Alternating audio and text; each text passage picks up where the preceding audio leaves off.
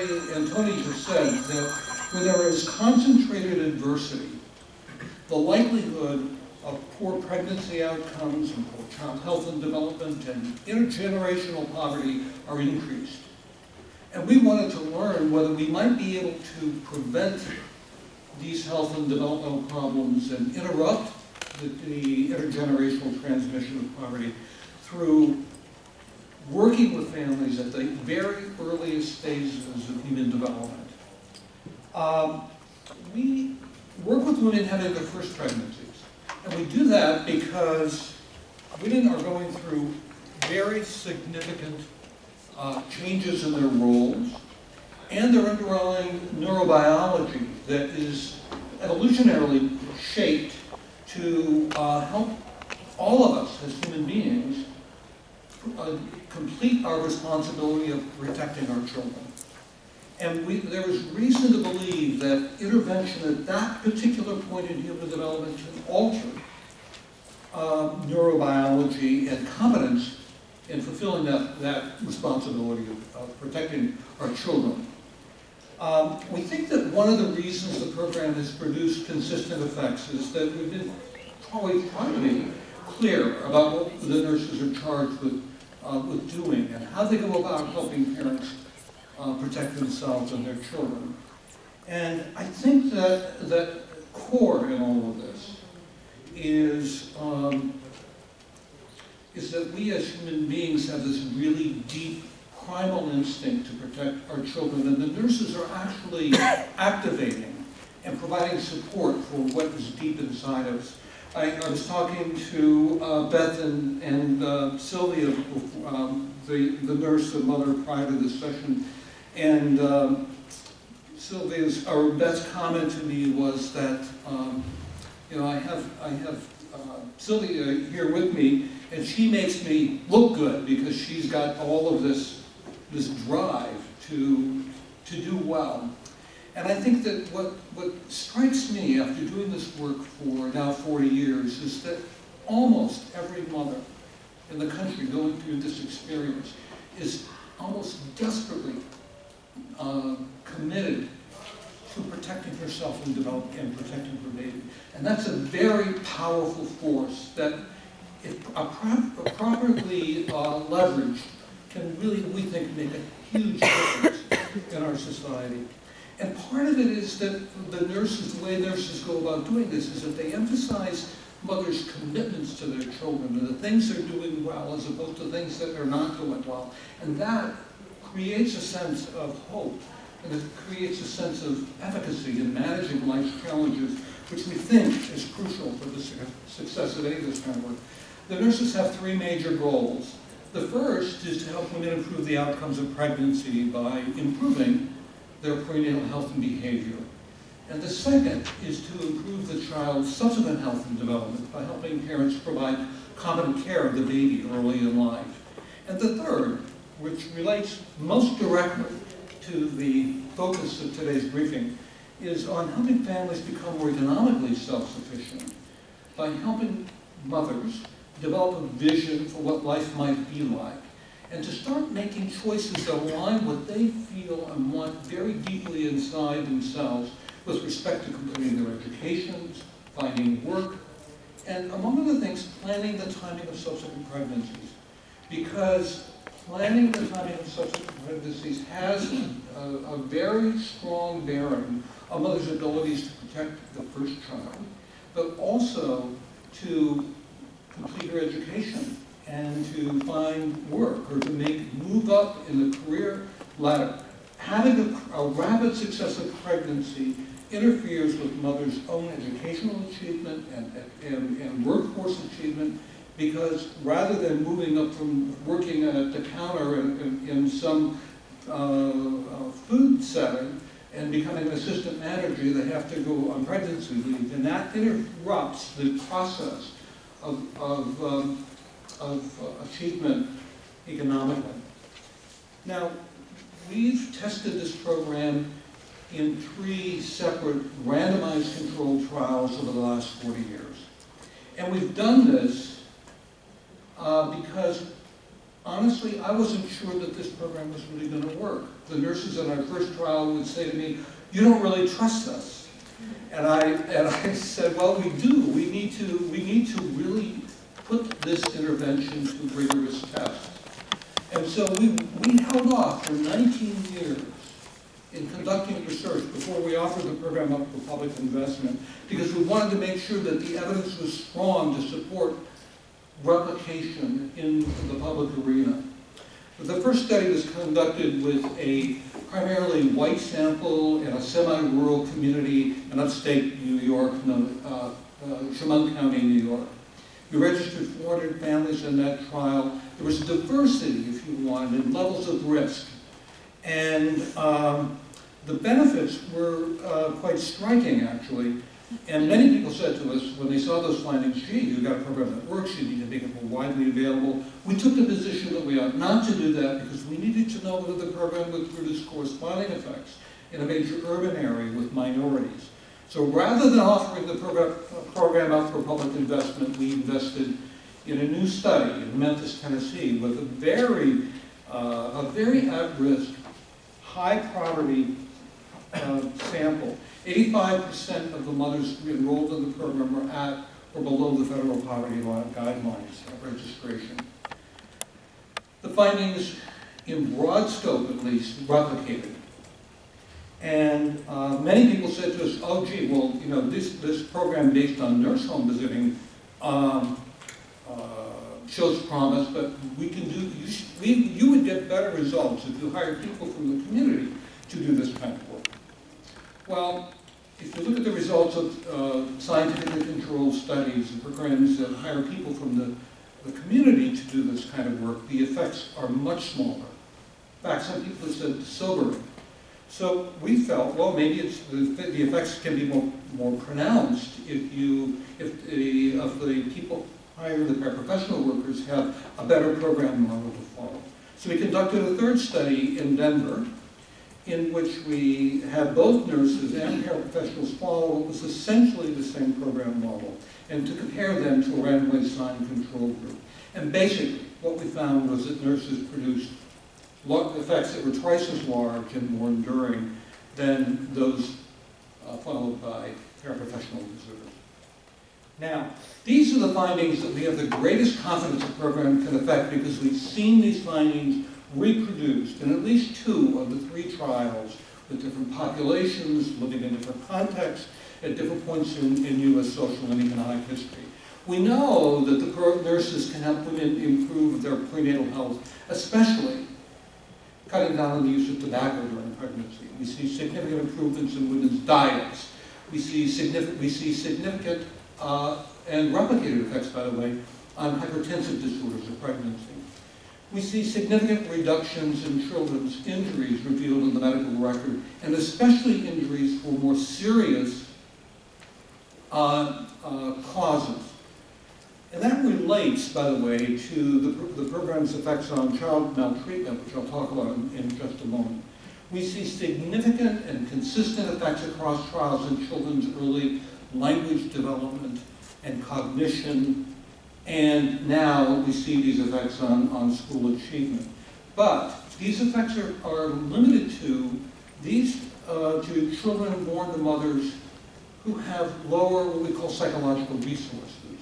They have their own intellectual functioning is more limited. They have higher rates of depression and anxiety. They have limited sense of control over their life circumstances. And so what we find is that in children born into households where mothers are least capable of protecting their children from all of the sources of adversity, in the control group, children suffer both in terms of injuries, in terms of maltreatment, in terms of compromised cognitive and development and academic achievement. Not so when those mothers or those families have a nurse.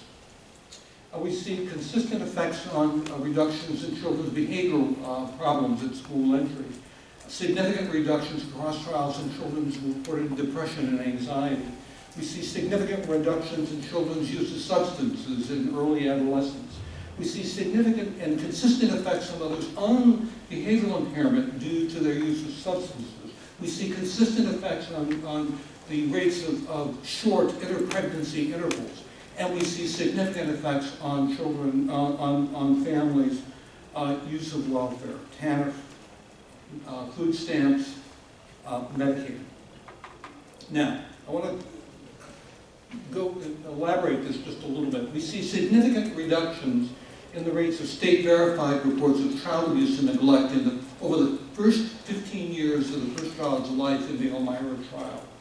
And that represents about a 48 to 50% reduction between the control group rate and the blue bar shown on this slide. The group in the yellow bar shows the rates of child maltreatment for a group that was visited by nurses during pregnancy alone. These effects are more pronounced in households where the mothers are poor and were unmarried at registration. And that's because we see higher rates in the control group.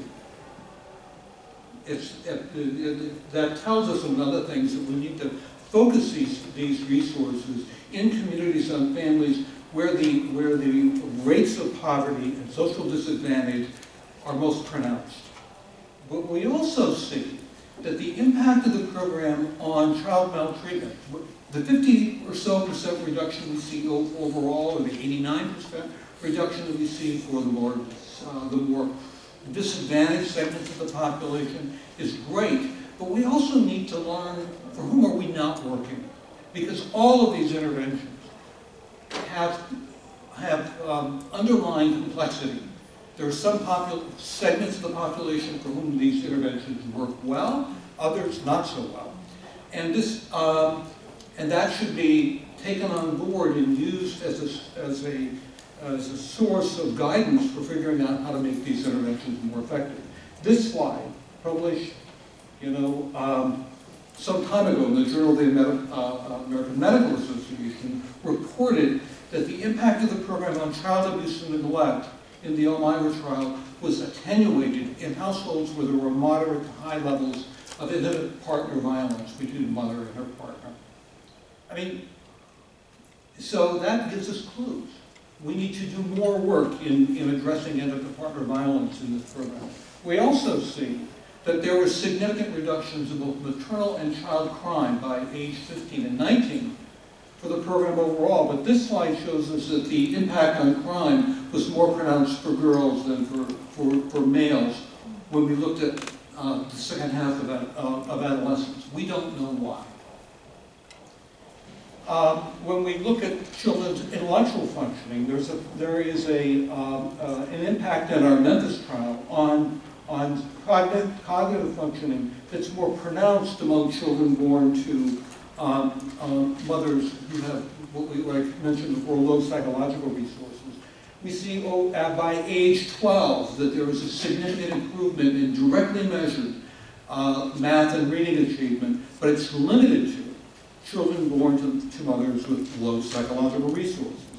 We see this significant reduction in tobacco, alcohol, marijuana use at age 12 in the Memphis sample of children.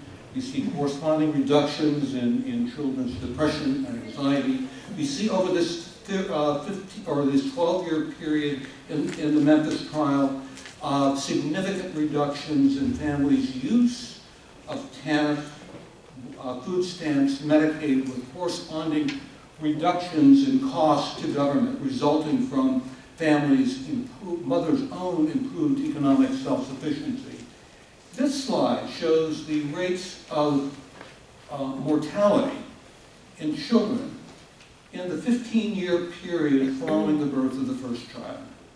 This is rates of death for preventable causes, sudden infant death syndrome, injury, and in adolescence, homicide. What you see here is a significant reduction in preventable mortality in the children in this first two-decade period following the birth of the first child. We would never have predicted this because we think that the rates of death in the U.S. general population is very low. And, but we discovered this, and so we reported it.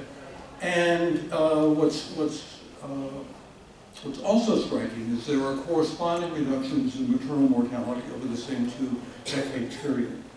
And for maternal mortality, these deaths are, the reduction is for all causes of death, but they're particularly pronounced for those things that we would call external causes of death. They include suicide, drug overdose, injury, and homicide. So we think there's something going on here, and we think that this finding is not likely to be replicated in populations where the rates of adversity are lower. Memphis, these findings come from Memphis.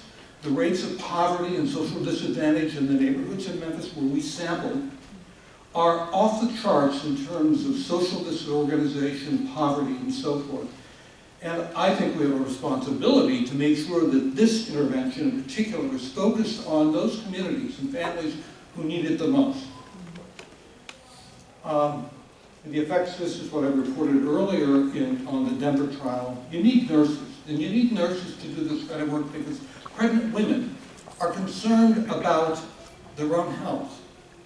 And they trust nurses to be able to address what this back pain means, what labor and delivery are going to be like, what's care of the fragile newborn going to be like. Nurses have that natural authority to be able to address those issues. And one of the things we found is that in our Denver trial is that families opened their doors more frequently for nurses than they did paraprofessional visitors, for the reasons I just said. We've taken the position that if we're going to replicate this program nationally, we need to do so in a really responsible way. You can't just hand out a manual to nurses and say, go forth and do good work. We need to make sure that organizations and communities are well prepared to develop the program, that there is excellent education and consultation for nurses to learn how to do this kind of work well. We've built into that there are now very clear visit-by-visit guidelines that structure nurses' work with families. But in order to be effective, those guidelines need to be adapted on a moment-to-moment basis to the expressed needs and concerns that mothers are revealing about what they're concerned about. That adaptation to the family's immediate needs is crucial to produce engagement and trust and long-term effects. We've built into the system, this replication system and information system, that aligns with the data that were gathered in the original trials, that allows us to monitor ongoing performance of the program.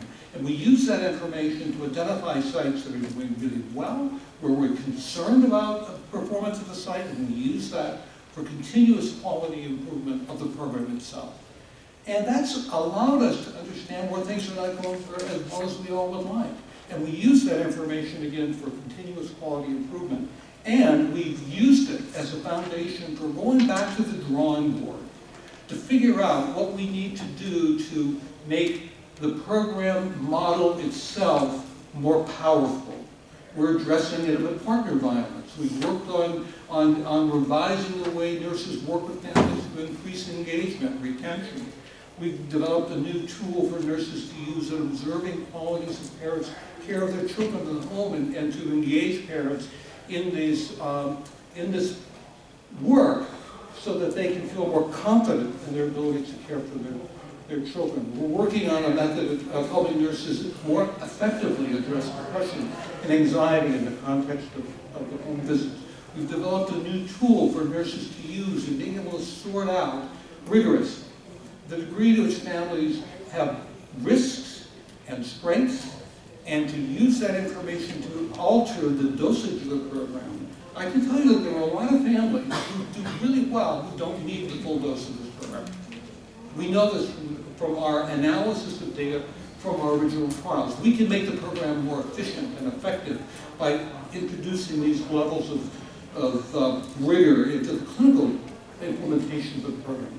We think that we can make the program more efficient and effective by bringing IT into the process of delivering this program in a more fulsome way. And we think that we need to really find ways of more effectively, even more effectively, working with other providers of services in the community. In any case, that's what we have to, what I have to say, and I'm really looking forward to hearing from Beth and Sylvia if you feel good about doing that. So, Beth Glicker.